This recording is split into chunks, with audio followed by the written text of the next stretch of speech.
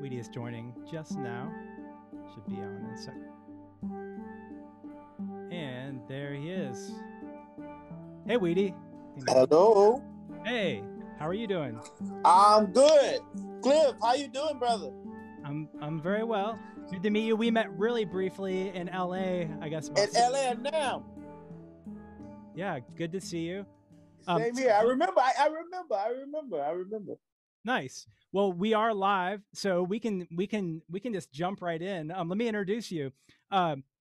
So, people who play percussion most likely do know Weedie. If you don't know Weedie, Weedie is originally from Ghana, and at a young age moved to St. Louis. And East St. Louis. East St. Louis. Thank you. Yeah. Yes. And Weedie has well, I saw Weedie, I saw you for the first time playing with Jonathan Scales. Oh, okay. Okay. At the photo gallery. What's his name? In Nashville. Yeah. My man, he does the instrument heads. I'm the instrument. Oh my God! I just had a brain, my brain, and I just spoke to him the other day. Lord have mercy. It'll come. I just had a. Oh God! I just said his name all the time. God, don't let nobody know that. Oh, no, nobody will know. Okay. And so Weedie has played with a lot of great players, including Jonathan Scales, and we'll talk about a lot of different people he's played with, but also has studied with some of the great djembe folas as well as others.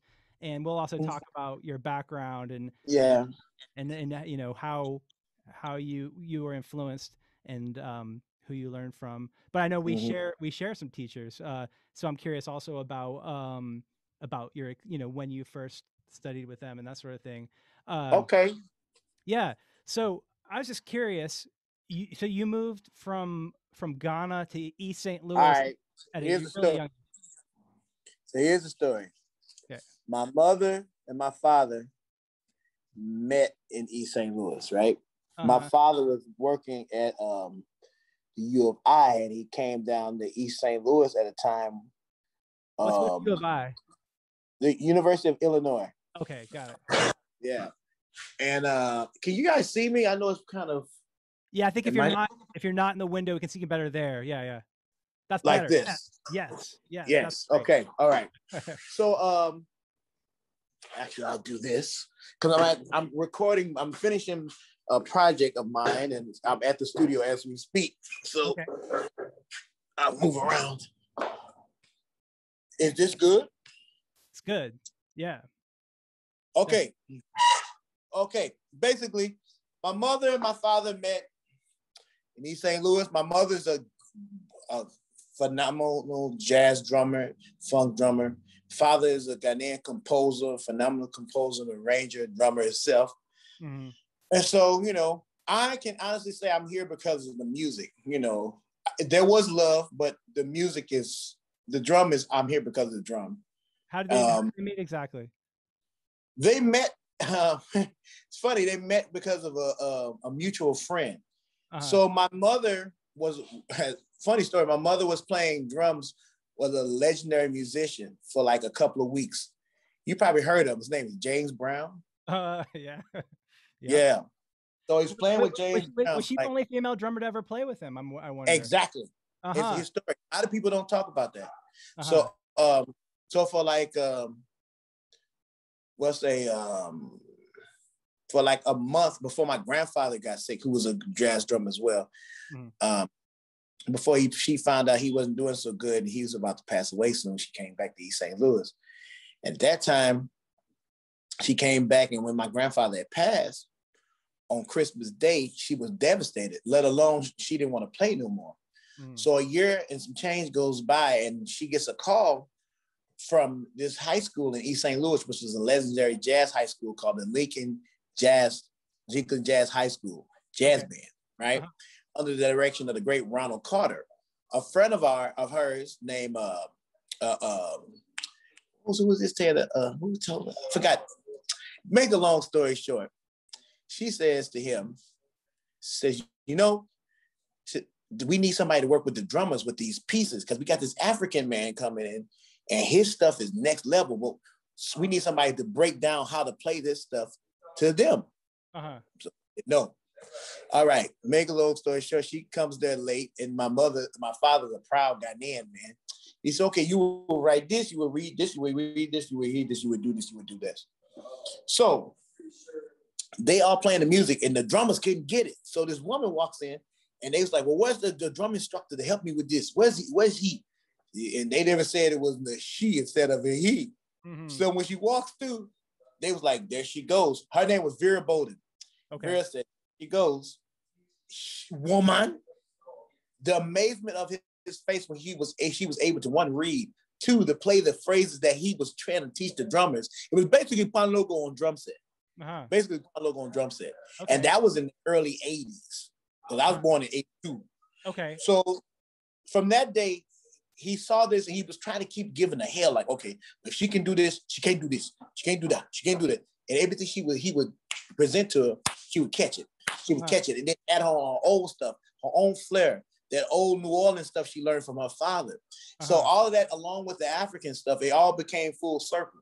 So they became connected, not because of just love, but the love of the music, of the drum. Yeah. So then that's what happened. She goes, she ends up getting pregnant as musicians, doing their thing, goes to Accra, stays, boom, boom, and brings me back. And brings me back later. So after she got pregnant, she went and moved to yeah, she went, exactly. And then from there, she comes back to the home of where it all started, East St. Louis. And I think and then after that, we went to Champaign and worked. My father and my mother, of course, separations happened. But then something happened a couple of years later. She goes to Champaign and they unite around 5. And my father had a band called Bantuku. Bantuku at this time was a powerhouse. This is when their first, quote unquote, this was the Afrobeat band. I call my dad's band in the 80s, the African, the folkloric African Snarky Puppy, or the folkloric African Return to Forever, or the African Mahavishnu Orchestra, because he was writing crazy stuff along that time with drums, and the pieces were so out there that people wouldn't believe that this man was able to write like that. So just to stop you for a second, I'm just curious about, so where was he from in Ghana, and what was his background to be able to write and that sort of thing? Okay, great question. He's Accra, but he's from an area called Takwa Buntiaku. Okay. Takwa Buntiaku, because he's a Fanti, and his father's from the north. Where in Accra is that? Near Takoradi. Say again? Near Takoradi. But he came down, when he came from Takoradi to Accra, he was from an area, Bokum. And Bokum was where the boxers live in Accra. Okay. I stayed in Osu when I was in Osu. Okay, of course, I know exactly. He was in the nice area. I mean, all the guys are nice, but that's the lavish area where people go have their KFC and they, not where I stayed, but okay. So when they started this band, it was a powerhouse because my mother was playing drums with the band. It was a powerhouse. I mean, he had 5 horns, bass, 2 guitars, keys, 4 drummers, 4 percussionists. Yeah. But 3 at that time. It was 4, including me. It was my father, myself, Scott Mordecai, and Steve Balderson. Those were the drummers, the hand drummers that played all this inside the band, along with my mother. It was a powerhouse band. So, but one thing happened around 6, 7, 9. I kept playing all these rhythms, folkloric rhythms, whether it was Gahun, Bawa, Chekpeko, what else we used to play? Agbaja, and all the other stuff. Takai, because he used to play a lot of brekete, lunar drums, and songs with the songs as well. But something very unique happened. At that time, once again, my mother and my father separated, but something really important happened. I came back to East St. Louis, and my mother wanted me to continuously play folkloric music, because by that time, you know, my mother, my father broke up, but the music needed to keep going. So she called a man, and this man was a friend of hers from when she was first working with James Brown, because it was this guy who I'm about to name introduced her to James Brown. They set it up for her to James Brown. His name was Morcham. Okay. Morcham was one of the pioneers of djembe drumming in America. There was two guys from West Africa to make djembe drumming very famous. One, Laji Kamra, second, Morcham. Okay. And Morcham was still in East St. Louis working with Catherine Dunham. And the relationship between my father and Morcham was very close, because it was the time where my father brought him to work with Catherine Dunham as well as work with the jazz high school I was talking about earlier. It was because of him. Okay. Now, Morcham heard from my mother. He says, "Oh, yeah, long time." She says, "Well, I'm about to leave. I'm moving to Miami with my family. We're going to Miami." I think this before they went to Miami, and then New Jersey, and then back to Atlanta, something like that. So he says, "Well, if he's going to play, there's one guy here that I know he can work. He works with children. His name is Sylvester Sunshine Lee." And that man gave me the key to the universe. Now, of course, I'm a Ghanaian proud, play Ghanaian music. That's my heart. That's my father's lineage. I love it. But this man, I'm telling you, is the one that opened up the door to my life. Sylvester Sunshine Lee. I can never, ever take anything away from that man, because he gave me the key to the universe. It had not been for that man and what he did for me, nobody would know who Weedie is. And so talk more about what he did for you. Sunshine was the one who gave me and let me see what a djembe was. So he was a student of. He was a student of Morcham and Catherine Dunham. Okay. But at the same time, he had a group in East St. Louis called the East St. Louis Performance Ensemble. It was an all children's group as well as adult group, but this group, it was a children's group that showed and focused on the beauty and the tradition of West African culture through music, song, and dance. But he was working with different artists who were, at that time in the 80s, there was a lot of Senegalese artists. So we were working with artists such as Katab Sissoko, Raymond Silla, Abdoulaye Jabate, Suleiman Job, who else was coming to? Ibrahima Kamara Pagai. All these different artists were coming to East St. Louis because of Catherine Dunham. Okay, and through that, he also worked with Sunshine and worked with, of course, Morcham brought those guys here, but they also worked with Sunshine's dance company, because it was a bunch of children that he was bringing this tradition to. So it was cool to see a bunch of kids that was doing this folklore, you know what I'm saying? So why come to... Yeah, sorry. So I was going to say, so at an early age, were you getting experience with those different artists that were? Yeah, but once again, don't forget, I'm still, in my mind, I don't care what a djembe is, because in my mind, I'm care about Achimenfu, Banlogo drums, breketes, lunas. That was what I knew. That's what I knew. That was my life. Yeah. So I had these instruments in my house. So then I didn't put two and two together to bring. I brought those instruments, or at least the first day, I'll never forget, the first day I played with the class. My mother, which was a really slick thing she did, there was a corner store that I would go buy little chips and stuff. And he lived next to the corner store. So one day she drives, she said, "I'm gonna take a ride." So she takes a ride and she takes me to the corner store. While taking me to the corner store, we passed Sunshine's house. And I see all of these drums outside. And now I'm losing my mind. How old Never seen.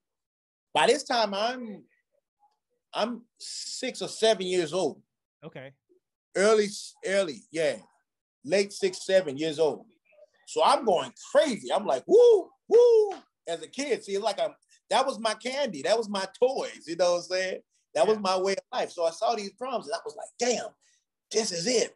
So he says, she goes to him and says, Brother Sunshine, hey, ma'am, how you doing? Say, hello. My name is Ann Morris. This is my son, Weedie Braimah. And he is a drummer. You know, his father's a Ghanaian drummer. I'm a drummer. His grandfather's a drummer. His father's a drummer. She says, well, he said, you know what? He said, Miss Ann, it looks like he can play. You want to bring him down we have classes every Monday and Wednesdays at the at the neighborhood house, Leslie-based neighborhood house. I'll never get that place. In the basement, right by the library. It was kind of cool. And she said, what time is class? Tomorrow from 6 to 8. He'll be there. So I didn't bring my impingement. I didn't take my logo. I didn't take none of the folklore. So I took a conga, and I took the conga and I played the technique of stick in hand to the class. Now, mind you, that's a lost art if you don't study Haitian drummers or nothing like that. So in my mind, that's the world. I didn't use hands unless I played logo, but that wasn't my thing. The stick in hands technique was my thing. So I go into class and he's there. The kids are there, and I'm, nervous, but I could actually play. I wasn't like one of the kids that think tinka tinka. So it tripped him out that I was playing all this intricate stuff at this age. And the other musicians I'll never get, it was one of my dearest, one of my big brothers and mentors is Babatunde Sila. Bully Babatunde Sila. He saw me and he said, this kid got it. He got something. He was saying something. He's like, my mama, she was so headstrong. She was like, this kid, he gonna do some stuff. But as a kid, you don't trip off no stuff like that. But my mom used to, I was like, this kid got it. So I would watch them play that first class, and I was checking out these drums. I was like, dang, okay. And I'm doing all these rips that I heard my father play. And all this stuff inside of the music. And the musician was like, it was like jazz it was like, oh, wait a minute. He's not gonna play on the one, because that was where my mind was. So another year goes by, I'm still playing, now I'm in the group, but I'm playing stick in hand, right? Stick in hand. So by the time 89, 90. Okay, so just one thing about that. So were you, when you're playing stick in hand, so they were just letting you go. So were you just playing whatever you heard? It was three things. I was starting to understand the mentality of what the music they were playing. But in my mind, it was Ghanaian music all the way. And I was implementing Ghanaian music inside of the styles of rhythms they were playing, which at that time, it was the Senegalese technique they were learning from. So even though I was playing some Ghanaian stuff that in my mind, this is the right way, y'all don't know what the hell y'all talking about. It was still, it was a formulation of understanding folklore. They had the way they learned folklore from the way I was learning songs, whether it was not knowing I'm playing stick in hand. And actuality, one of the first rhythms we were playing was a Kong Kong and Lingen. And I learned that on playing stick in hand. And the guy, one of my big brothers I was telling you about, he was like, you actually understand the language. You just don't realize it. Because years later, I found out that Kutiro is the drum that accompanies that dance, which is a stick in hand drum. Oh, interesting. I didn't put all that together at that point. But they saw out things before I could play. So year go by, only thing I would do was listen to music, continues buying albums, buying cassettes, buying albums, buying cassettes, and reading the liner notes from the cassettes. And I would just start to hearing all these instruments of a djembe. Now I'm watching my teacher, I'm watching my master play Sunshine, but I never played the instrument. I never touched it. I was just watching. I would watch the dunu, and then at that time, the junjun, because that's what I was taught. I was watching. But then I would watch the technique of that and play those rhythms with the stick in hand. Now I'm learning the conversation with the dunu, and I'm watching the djembe. But one day I was always like to imitate my teachers. So I asked Sunshine, I said, Sunshine, can I play your drum? And he looked at me, he grabbed my head, he said, go ahead.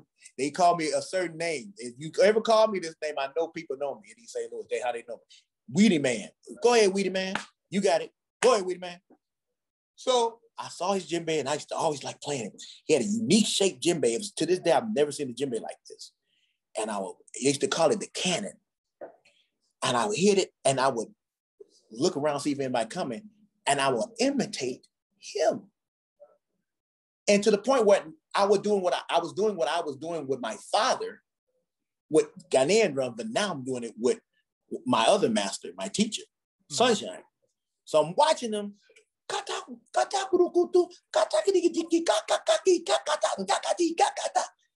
And so I remember one of the dancers says, "Oh, we got late. We coming late. But Sunshine in there playing already." And then one of the parents said, "That's the Brother Sunshine." She smiles. She said, "Hey, Brother Sunshine." "Yes, it is. Listen, listen." And the kids was like, "Listen to his hands. We could hear it. Like, listen to the slap." Now, these kids talking about that and talking about technique in the late 80s, early 90s about a young boy. So and that was the so I'm playing, and I stopped playing, and I just felt eyes on my back, and I turned around, and I heard people snickering. And Sunshine, I was like, "All this time, huh?" I said, and I was so nervous, I started crying. He said, "Why are you crying?" I don't even know to the day why I started crying. And I said, "I don't know." He says, "All this time." Because I remember I said, "I don't know. I don't want you to think I'm making fun of you." He says, "The greatest thing you could do is tell your teacher, is imitate your teacher. That means you're paying attention." Mm-hmm. I'll never forget that. I will never forget that to this day. And I said, "You're not mad at me?" He said, "Am I mad? You playing the rest of the class." I said, No. He said, "You playing." So then in my mind, I immediately imitated him without acting like him. He was looking at my hand. I would start curving my hand where my technique used to be like this. Uh-huh. And the slap was cutting. And he was like, "Man." So he said, all right. So from that day, he says, I would always bring my conga. He said, "No, Weedie man play." So he'd bring a certain instrument, an extra djembe. So one day, I'll never forget it. One day, he says, "Miss Ann," that's my mother, "follow me in my house. I got to give Weedie something." So I'm in the car. I'm like, oh my God, he gonna give me a djembe. And my mama says, she already knew he was. Mm-hmm. So I go to the house, and he had like 30 of these djembes he brought back from synagogue. And he says, "Choose." I'm like, and how old are you? So now crazy. So I picked this one djembe, little small djembe, right? Long leg. Uh-huh. Long leg. The bowl was short with the long leg. I'm like, oh my God, that one? He said, "All right now, Weedie man, you sure you handle that?" I'm like, yeah. So I brought it home. Every day I played this djembe. But now I'm playing to the albums I'm listening to and reading about. Well, this music come from Mali, and I'm reading all the liner notes. I'm reading the names of the people, but I'm not putting two and two together. I'm really not. But I'm reading the names because it's my form of education. You know what I'm saying? At school, for me, this was like, I would go to school. On my break, I would take out the envelope of the liner notes and have it in my little folder and read it on my lunch. And that brought me joy. I could just stare at the photo and my brain could be there with that photo, whether I knew this person or not. Mm-hmm. So years go by, about another 2 years go by, I'm like 10 or 11, and my mother got me the real deal djembe. The djembe was, still this day, it's funny. I'm about this tall, the djembe was bigger than me. But it was, and all the older cats was like, "Man, that Miss Ann hooked you up." And I'm like, "It's too big." Do you have either of those drums still? I still have them. They're still in the archive. The guy I'm telling you about, he has it. He has it. But it's something but the second thing in my life that changed my djembe, what made me understand what djembe was, this was the breaking point. I was 10. I was 10 at this time. I'm 10 years old. I'm playing. But something happened where it went like this. There was a documentary that came on TBS on one Saturday morning. Saturday morning, me and my mother, we practiced together. She played drums, I played my djembe. We practiced together. Mm-hmm. And right when we got done practicing, I went on to turn the television on, and National Geographic was coming on. And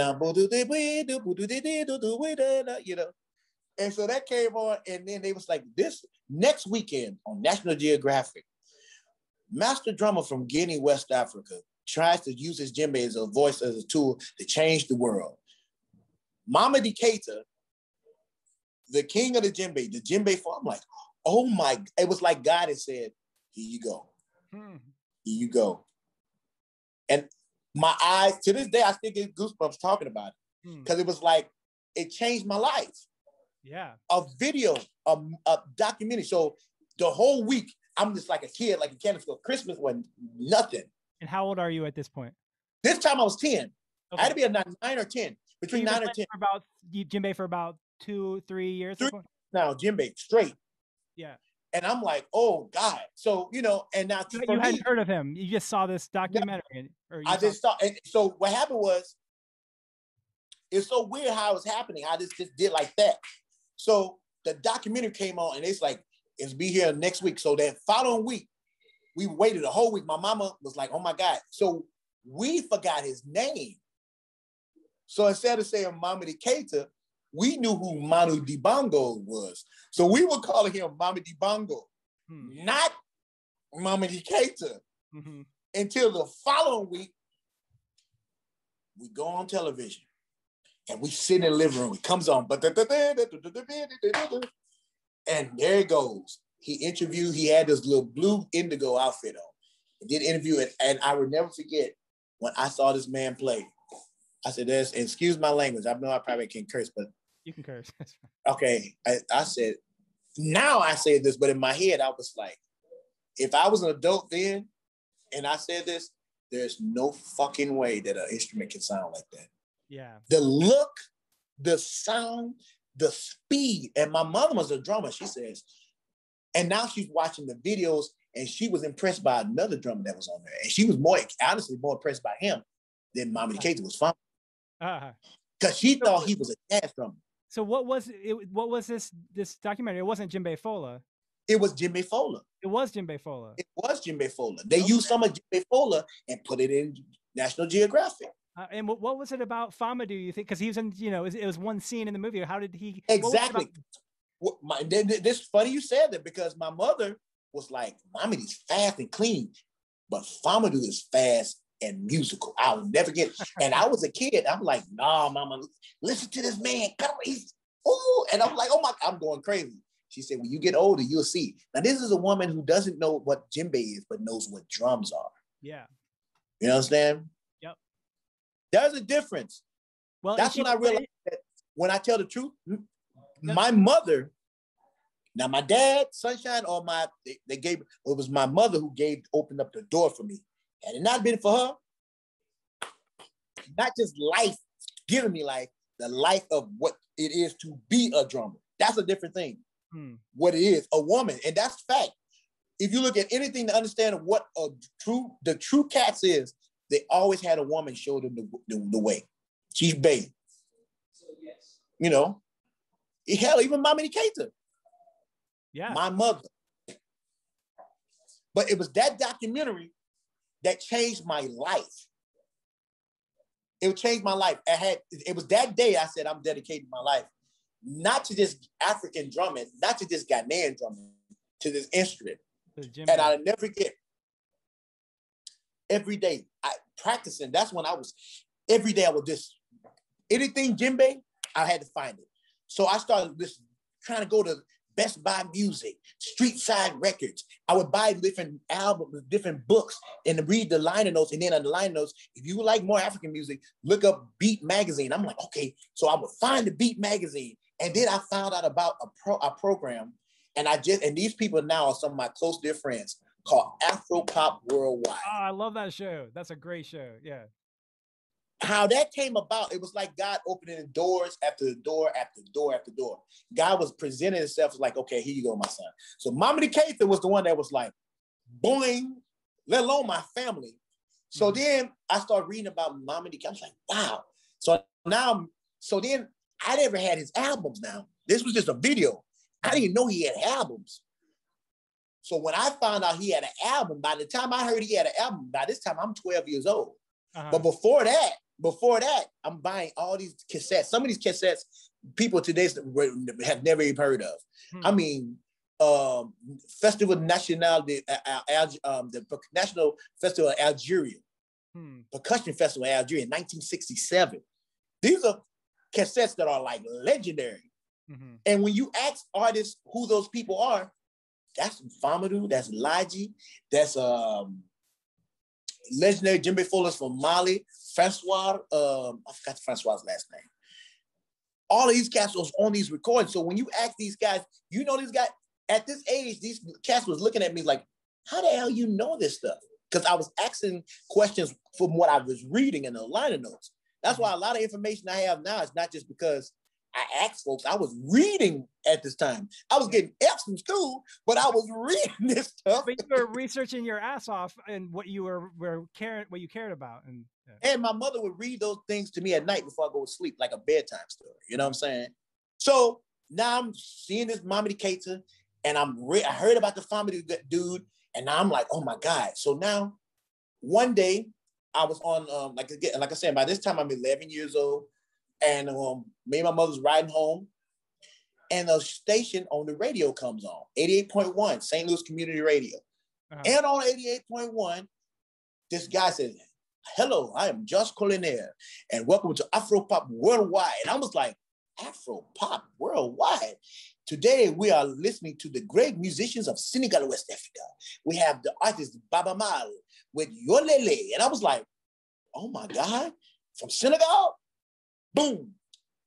Immediately a week later, I go to Street Size Record and I find this guy, Baba Mal, and this other guy used to do it. So I buy the cassettes. And my mother said the most profound thing to this day, and she passed away 5 to 6 years ago.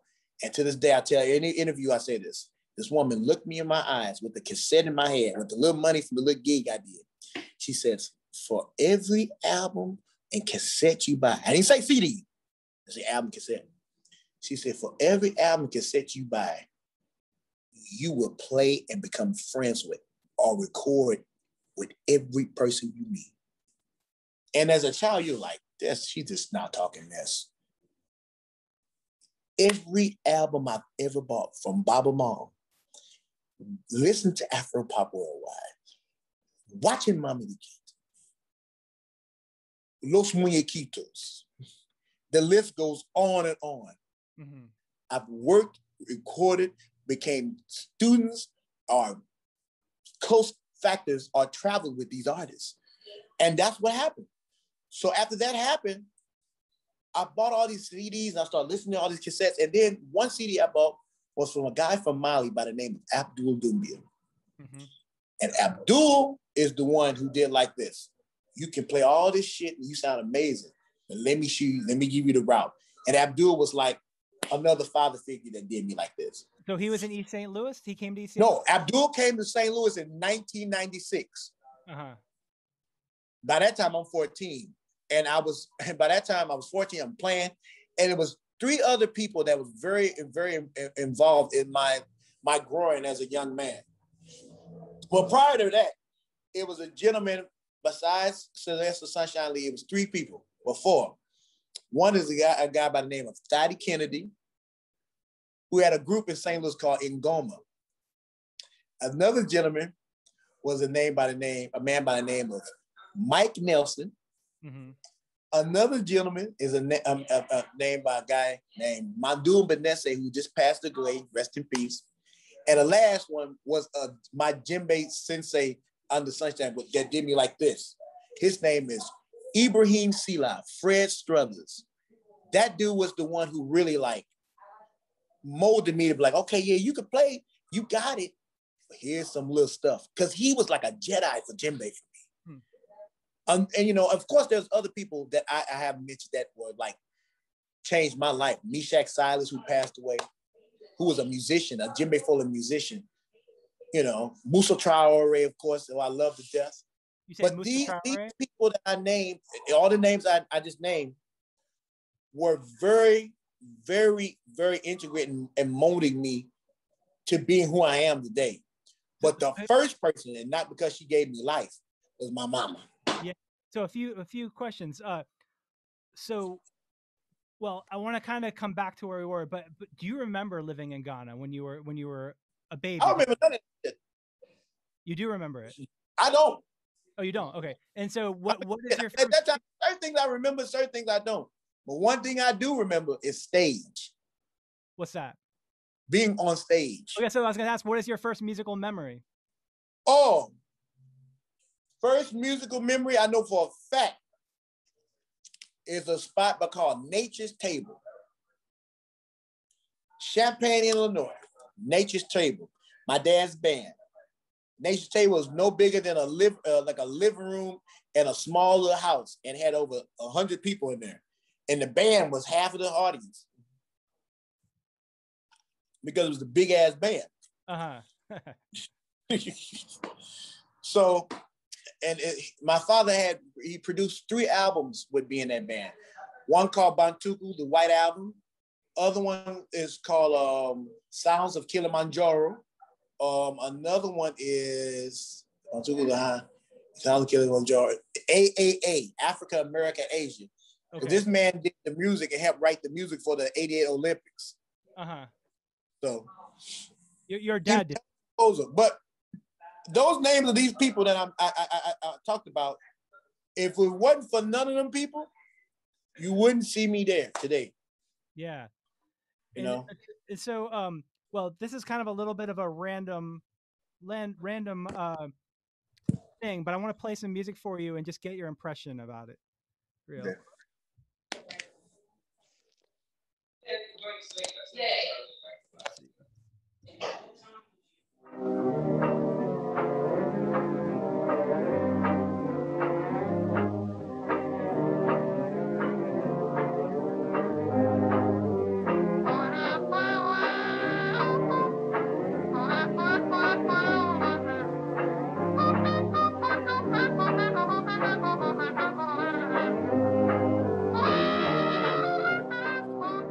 Might see random. Have you heard this music before? Either from here or from St. Louis. Yeah, I'm in New Orleans. Okay, so I just wanted to play that because that's Duke Ellington's East St. Louis Toodaloo. East St. Louis. Okay. But I wanted to play something else also that you're on. Let me pull this up.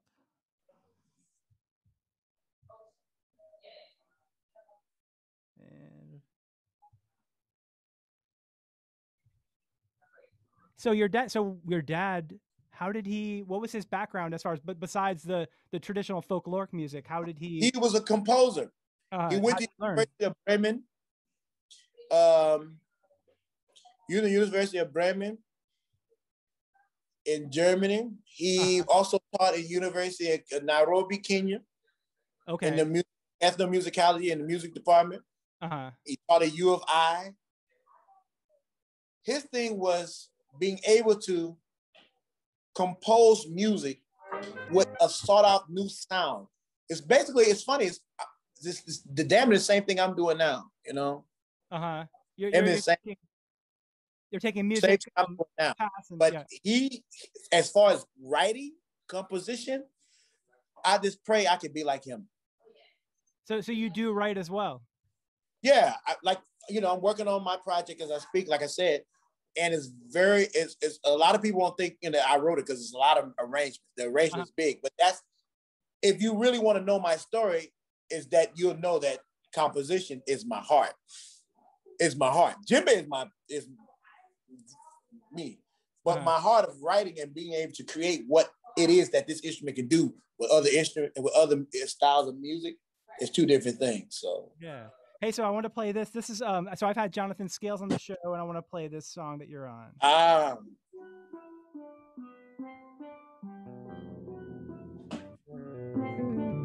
Oh.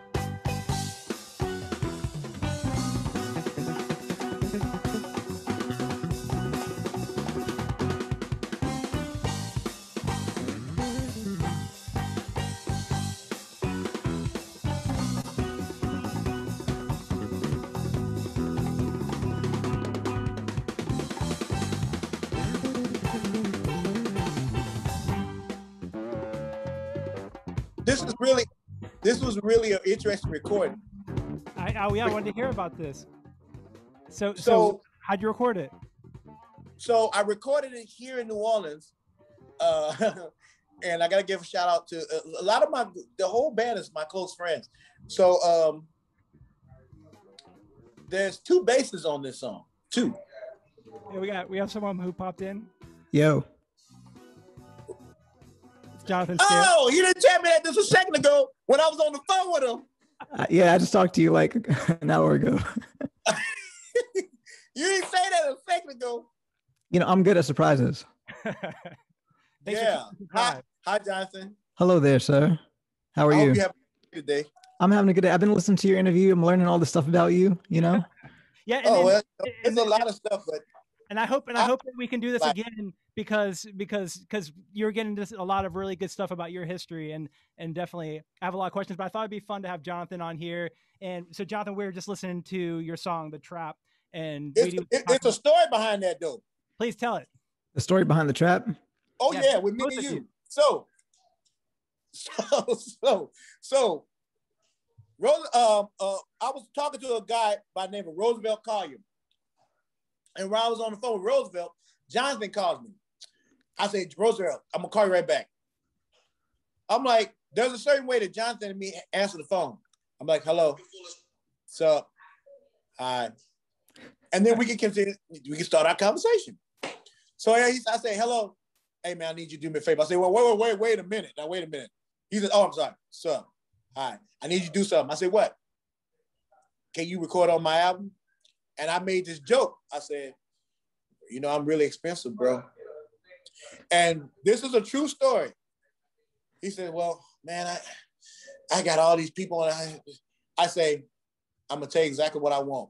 And what did I charge you for this is a true story. What did I charge you for the song? You charged me a Uber ride and a sandwich. Oh, that's too expensive. It was too expensive, actually. It's too expensive. And the reason why I did that, because let me tell you something. Jonathan is someone very close and dear to me because Jonathan reminds me of, like, when I talk about my father, Jonathan is one of those type of people who I really admire and respect because his compositions are amazing. And it puts me in the same mindset as, like, reminds me of my dad, the way he thinks. Because out the box. So he's one of, there's 6 composers that I am in awe of because they work. Jonathan's one of them. Yeah, likewise. You know, and now the song, I sent him the song and I did all this. He says, bro, I want you to do 6 of your craziest solos. Let's go. I said, man, you get 3. 6, Weedie. I'm getting you a sandwich. Fuck it. All right, 6. So I did it. He says, I'm gonna let you hear it in another week or 2. 3 weeks go by, he says, here, listen to this song. He says, I got 2 bass players on here. I say, 2 bass players? He says, yeah, it's Mono Neon and Victor Wooten. I say, what? Yeah, and I got another person on here too. I say, what? He said, one of your close friends. I say, who? Christian Scott. I say, oh, man. So it ended up being like something really interesting because it was like, the idea of that song is a very unique song, man. The first time I played that song was myself, with Jonathan, Spud and Mono Neon. Robert Spudsy and Mono Neon. And that song whooped everybody's ass. Man, I think it's an easy song, actually. That's because you play that shit about 1,000 times. Bang, The third hit was late, actually. I said, oh my God. Only reason why I know it because we was on tour together with Is Power and I heard it every night. Oh yeah. Yeah, man. So Jonathan, when you asked Weedie to be on this album, like how did you know him at that point? Had you already played together and worked together? Well, okay, we gotta go back a little bit because the first thing that happened was I had heard of Weedie because of the Empower, and they had recorded this video thing in Asheville at Echo Mountain. And so that's when I first heard of him. And literally the same day that I heard of him, he sent me a message from Australia. It's a true story. Yeah. So I was like, oh, cool. I learned about this new musician who's really awesome, blah, blah, blah. And then in my inbox, I have a message from Weedie. Yeah. And he basically was just like, Weedie, how'd that come about? Why did you think of sending a message? I saw him play this damn. No, you saw me play. I thought you said you saw me play the thing with the Bela Fleck concerto. That's what it was. You were by yourself. Yeah. That's what it was. And it scared me. I'll never forget. It had to be about 1 o'clock in the morning my time. It scared the living daylights of me. I said, who the fuck? I told Nikki, I said, have y'all seen this guy? And they was all nonsense. Yeah, it's John Scale. He's the best. I say, yeah, he's the best. He's not even from this fucking world. Who is this dude? They'll tell you, I was like dumbfounded by this man. I was dumbfounded. Like, oh my God. It's all just tricks. It's all just tricks. It's all just like magic tricks. But no, look at it like this. And that's one thing about me. Once I see something that I'm in awe of, once again, I go back to my mama. Everything she said it. And I remember telling Jonathan this. I said, Jonathan, we're going to play together one day. This is true. But I told Jonathan, you're going to have the all-star band. Well, wait. Let's 1 second. Because that part it didn't happen just quite like that. So I used to always call Weedie to complain about my band and stuff the stuff I was dealing with, or like, man, what am I going to do about this? What am I going to do about that? So, or mentorship. Yeah. Mentorship, and, there was a point because we became friends from, when we opened for the Empower, me and Weedie became good friends. Okay. And every night he would be standing in the front of the stage watching us. And that was really cool. Tell him the song I was in love with. There's one song. Oh, Kiss from a Rose. Every night. Well, anyway, so I would call Weedie about stuff. And, I had this trio with Cody Wright on bass and Chaz Ray Shank on drums. And, we kind of got to this peak of the career where, we just did a world tour. We went to Japan, we went to Europe, went to Costa Rica, all over the States. And then right after that world tour with that lineup, both of those guys had to go on and do other things. So then it was just me. And I remember I called Weedie freaking out like, man, what am I going to do, man? What am I going to do? And he said, and I quote, he's like, here's what you do. You're going to put a band together with you, me, Robert Sputsy Wright on drums, and Mono Neon on the bass. Uh-huh. I said, man. Are you guys in Nashville? No, that was years later. Oh, okay. But that was that lineup. Uh-huh. So like, he was like, you're going to get you, me, Robert Sputsy Wright, and Mono Neon. I said, man, you're crazy. Because at that time, you got to understand, like, I knew those guys as famous people, just like names. Yeah. I was like, man, you're crazy. Like, I don't, how would that even be possible? Mm-hmm. Right. I said, man, you're crazy. So I just wrote it off because like I had run into Spud a couple times, but that's about it. And I just knew Mono Neon from YouTube. That's it. Yeah.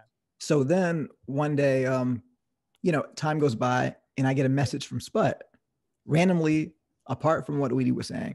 So Spud sent me a message and basically was saying, man, I saw you're playing with this bass player, Jay White. He's like, man, we should play sometime, man. Just hit me up. So when Spud first hit me up, I was like, oh man, that's flattering. This really famous drummer is hitting me up saying, let's play. There's no way he means it. I just kind of just blew it off. Right. Mm-hmm. And then, but I was, I kept it in mind, but I didn't think anything of it.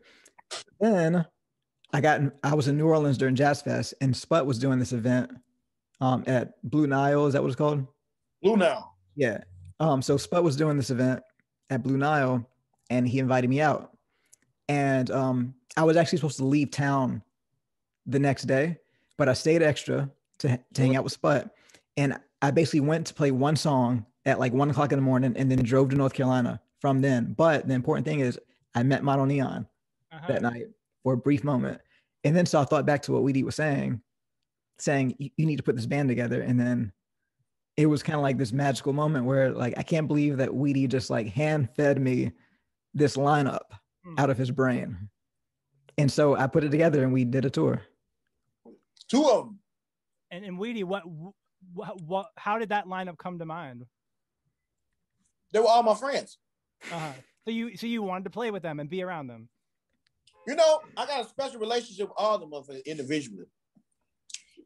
Jonathan has the most sense out of everybody. Okay. Mono is brilliant, and Mono is Mono. Spud and me argue every 5 seconds. His sun is out. No, it's not. It's raining. Huh. But it's like that big brother, little brother. But on stage, musically, it was magical. We had some of the most magical moments musically during that tour. And also some of the craziest stuff, you know. There's some funny stuff. I mean, one day I could write a book of some of the most hilarious things. Poor Jonathan, because he would be in the car just like this, driving. That's like, but musically, with the ideas Jonathan had, and with Spud, once again, Spud's another one of those top 6 as far as composers that I'm in awe of. You know what I'm saying? It was really magical. And when all of us together, we came together and we put our minds to how we felt Jonathan's music it was already in the ethos, but this our own interpretation of how we felt his music from either being a fan or a listener or watcher. It was a whole different experience. Yeah. So a few comments. Leslie Judson, who's here in Nashville, said, yeah, how beautiful, regarding your song, Jonathan, that we were listening to. And she said, as the storm rolls in my backyard, this is perfect music. Thank you both. And also Farnell Newton, who I think I know. Oh, yeah, Farnell. Oh, yeah. He says, dope lineup, talking about that lineup. Farnell's in Portland, Oregon, where I used to live, so I know Farnell from there. Oh, yeah. So good. What's up, Farnell? Farnell Newton is a legend, man. He's a great Farnell Newton. When I heard him for the first time when he moved to Portland, I was like, that's my favorite trumpet player. Farnell and me played together on numerous occasions. Last one we did was with when the Nth Power did the Earth, Wind and Fire tribute. That was a bad man. And thanks, Farnell, for not putting my name on the lineup list. You think I ain't forgot about that? I got another random story about Weedie. Okay. This is random quick one, but so you know, as a band leader, and anybody who's a band leader knows that it's really hard, you know, dealing with personalities on top of logistics, on top of everything, right? And one day I was really having a time with one of the musicians at the time. I'm not going to name names, but I was having a really tough time with this one particular musician that was playing with me for a short period of time. And I was driving in my van, and I was just like angry, and I was just mad, gripping the steering wheel, and my phone was on silent, but I've been like really mad for a while, right? Now I look over and my phone's lighting up and Weedie's calling me, right?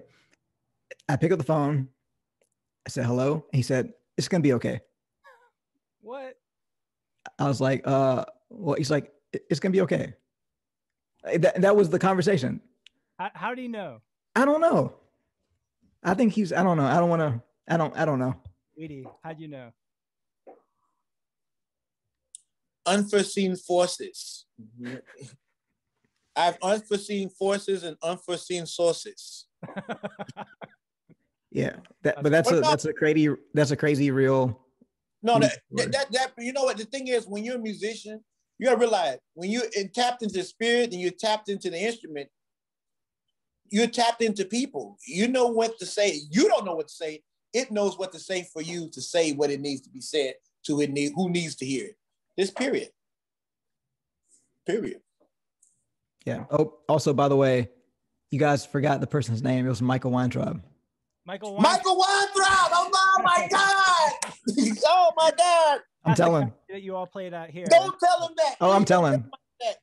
I just had a brain fart because I was thinking. Commented. He said, "What?" No, I'm just kidding. Yeah, you know this is live. You know this is live. I'm telling Michael Weintraub. Don't do that because I love his photos. His photos. Send him the video. No. Don't you do that. So Farnell says, "Love y'all dudes, miss y'all," and he said, "Ha regarding the story. So playing together in that group, tell me how that evolved when you all started playing together. The rehearsal was intense. Yeah, we rehearsed for a couple of days in Atlanta, in somebody's basement. In somebody's basement. one of Sput's people's basement, and and we was all trying to get the music, but we all wanted to play it a certain way. And Sput was watching the damn football game. Yeah, Sput was watching the football game. Like, so like I'll be explaining the part, like, all right, so on this section, we're gonna go do this next, yeah. And we're like, what? And we look over. What did I like, say? Dallas is playing, and he's during the rehearsal, Sput was watching the football game. And I say, turn that shit off, man. Make sure you can tag him in this. I'm going to. I'm gonna make a clip of this and tag it. Tag him. Tag him. So, but yeah, I love working with Jonathan though. Jonathan this was a real good treat. Now, mind you, I literally just got off the phone with him no less than 45 minutes ago while I'm in the studio, letting him hear stuff we're working on. And he's on here. He is you didn't know. And also, I talked to you yesterday too. Yes, I did. Surprise. So you guys had intense you were rehearsing, it was intense, and then where was the tour, and how did that develop? It was a 7-day tour. Sure it was. And like it was crazy. It was like, honestly, I could probably say to this day, it was probably my most intense 7-day tour. There was a lot of hype around it too, just because like people were kind of blown away that it was the four of us in particular. And yeah, every night was crazy, like Monday through Sunday. It was. On top of that, we had the Funky Knuckles opening up for us. And the Funky Knuckles opened up the whole show, so it was, yeah. But I don't remember much of the rehearsals, honestly. Like you asked about, I knew they were intense, but I don't remember. All I remember was, the only thing I remember picking up Mamady Keita from the airport, and I texted him trying to organize everything. And when you don't know him that well, he's not much of a talker. When you get to know him, that's a different story, but he's not much of a talker at first. And so I sent him the plane ticket, told him what time I pick him up. No response. So I was like, I'm just going to show up and see what happens. So I showed to the airport in Atlanta, and I didn't know what to expect. And Mamady Keita was Mamady Keita. It was like, he wasn't dressed any differently. Because this is back in the day, right? Or not that far back in the day. This is like 2016 or something like that. 2016, yes. Yes. So that was shocking to me.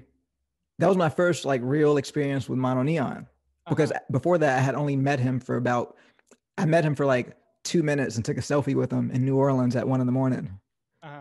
And then the second time I saw him, I was picking him up from the airport.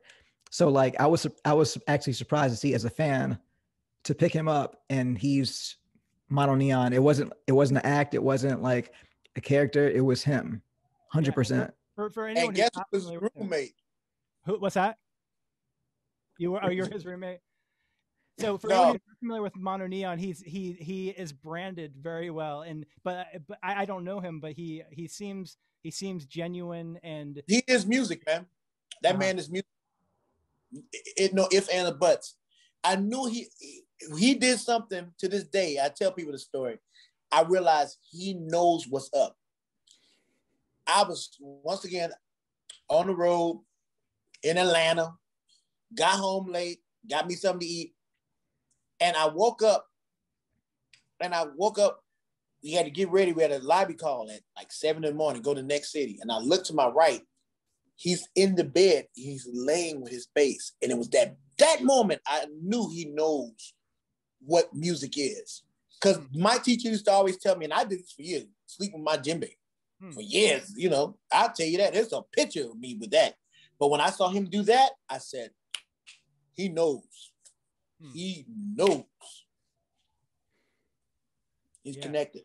Well, I know, Jonathan, you said you have to get going. I have a couple more minutes. Okay, awesome. Do you have any questions about, anything? I got a question. What did he say when he went to help them?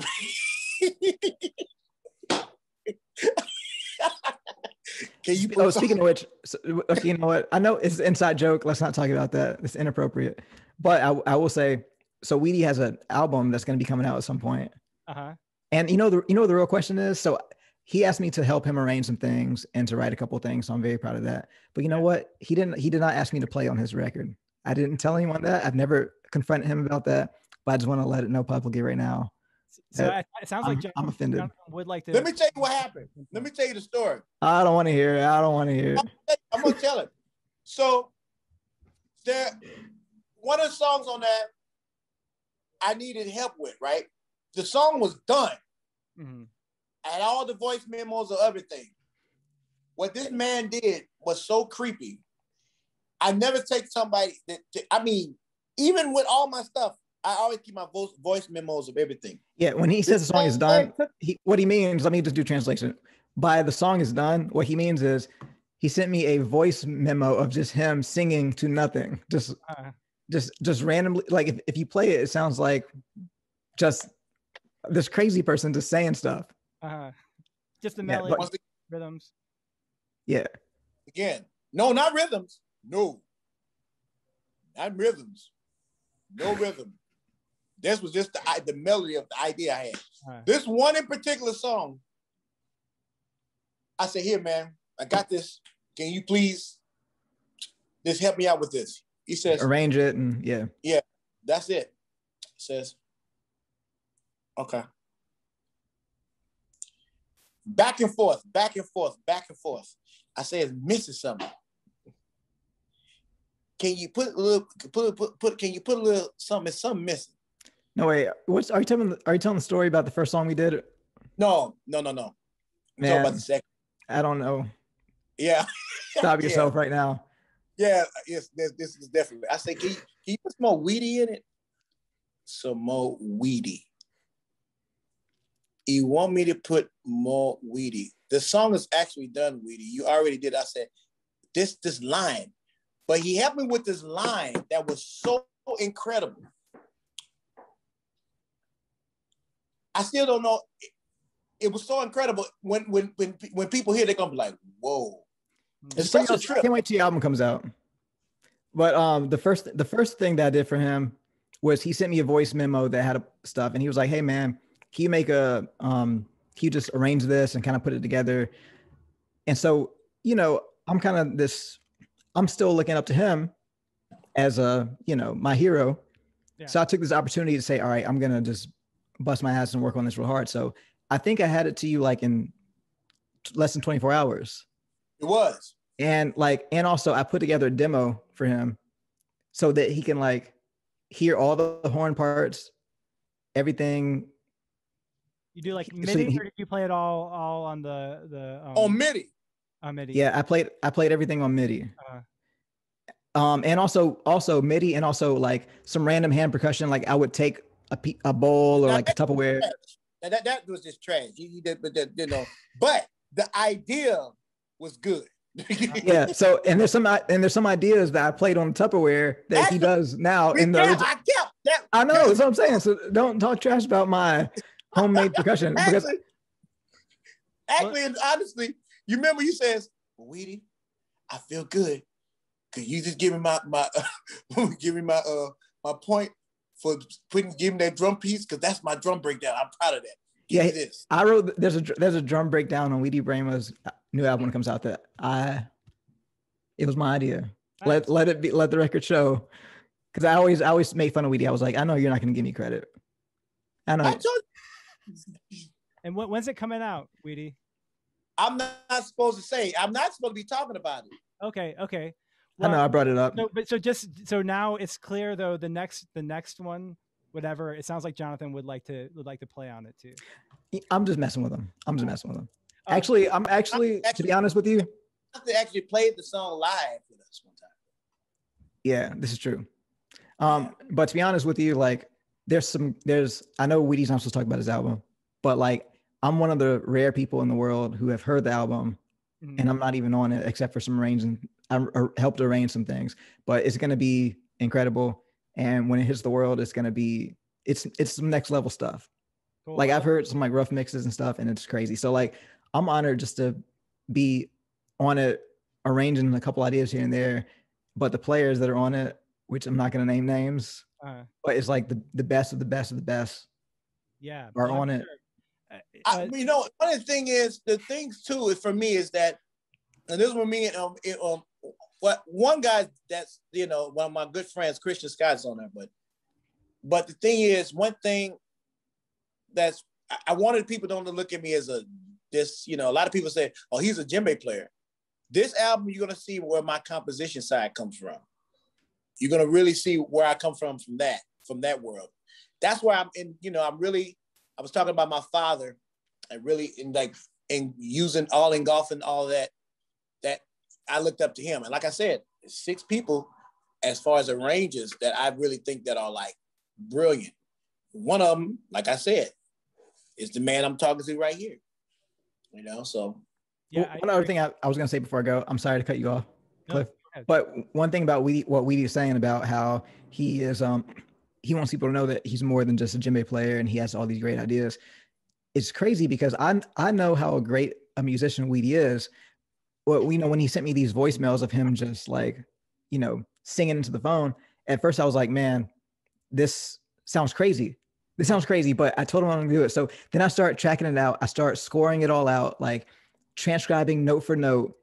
And I'm like, and the whole time I'm like, this is crazy. And then when I get to the end of it, I'm like, oh my God, I can't believe that was in your head. So you were able to kind of make sense of it more after doing all that. Yeah, after putting it on paper. Yeah, I think with the voice memo was me doing the song. And he literally wrote it out. He told me, he says, that's not going to work. I said, it's going to work. And by the end, he says, I'll never forget, I was in LA. He said, Weedie, I don't know how you made the transition was the same. It was the same. I said, I told you. Yeah, it was crazy. Just like certain things that just sounded like randomness. And then like when you loop it, it's like, oh, phrasing wise, how are you thinking of this? So like I was blown away just like transcribing his voice memos. Yeah. So yeah, one day, you know, I'm gonna leak those, Weedie. You know what? I would like that. I'm gonna leak your embarrassing voice memos. I have the same stuff. I have embarrassing voice memos of me singing my songs, which are really horrible because I'm a really bad singer. I'm a bad singer. Weedie earlier, I don't know if you heard it, but he was singing the theme song. What was it? One of the theme songs, and you can tell the way he sings. Oh, you're talking about National Geographic, but oh yeah, it was like that. Yeah, well, thank you so much. Thanks for jumping in and joining us, Jonathan. Yes. Also, thank you for playing on the Clif Chats theme song. Rockalon Bob Moses is recording on it, so it'll be an interesting mix of people. Rockalon's on like Bright Size Life and a lot of great albums. Wow. Playing with Jocko and Pat Metheny. So that's gonna be interesting. I'm excited. And so yeah, thank you for saying hi and sharing some stories. Yes, thanks for having me, and good to surprise you, Weedie. And I will talk to you later. I'm sure you're going to be calling me. Yeah, I'm talking shit. And Weedie, I want to thank you. There were a lot of questions that I had that we didn't get to, so I hope we can have another conversation sometime. Then we definitely can, man. That's a given. Yeah, well, and also if you're ever in Nashville, you know, I'd love to host you as a guest teacher or do something here. You know, that's my, you know, Nashville is another one of my stomping grounds. I got a lot of, you know, on the African drum and dance community. Shout out to all the great Jimmy Fola, the Obayanas, the Marias, yeah. Shannon. Yeah. I don't know if Shannon's still down there playing djembe. I've been here for 5 years and I've never met Shannon. Shannon, he play. I've heard he's a great player. I've never met him. Shannon, he played. I was mad at Shannon for a long time, but Shannon's a great djembe Fola. Great. One of my good friends. Yeah, Maria's awesome. I see her every now and then. Maria's, that's my, let me tell you something. Maria, I remember the first time I saw her play, 1996 in St. Louis at Coca. I will never forget it. She'll tell you the story. It was an old taboo of people saying women not supposed to drum. It was a dance class and some woman said she ain't supposed to play. She's a woman, ain't supposed to play. And she remember she ran out the class crying. And she didn't know it was me. She wanted to meet me. She didn't know it was me. So I went to her. I said, what's wrong? She said, I can't play. I said, who? You want to play? Yeah, but then, come on, let's go. So we went in there and started playing. And she started drumming. And she said, man, thank you. High five me. Thank you. We playing. And I got to playing. And she looking like, oh, shit. And I'm like, go ahead. She had a Remo djembe. At the end of class, I said, man, you play amazing. She said, you do. What's your name? I said, my name's Weedie. And she's like, oh my God. A mutual friend of ours named Shaka, who lives in New Orleans, was like, y'all need to play with each other. Y'all need to play and meet. And that was it. That's been my little sister, and a phenomenal musician. So big ups to her. She's a phenomenal djembe fola. Yeah. Yeah, last time I saw her and played with her, I brought Bolakata to town and we performed. And Bolo was there. What's that? Bolo was there. Yeah. And she was trading solos with him and holding her own, and it was cool. Well, thank you so much, Weedie. I really appreciate you taking the time, and thank you everybody for tuning in.